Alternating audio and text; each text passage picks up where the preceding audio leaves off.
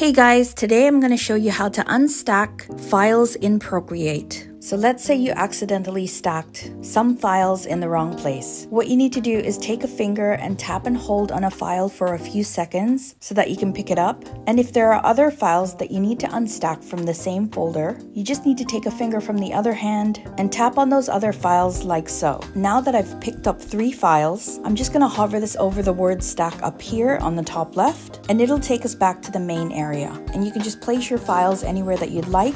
I'm just going to put mine over here by lifting my finger to release the files. And that is how you unstack files in Procreate. Let me know in the comments below if this worked for you. Don't forget to subscribe if you haven't already. You can also check out my other Procreate tutorials, which I'll leave a link up above and also in the description below. I hope you all have a nice day, and I'll see you in the next Procreate tutorial.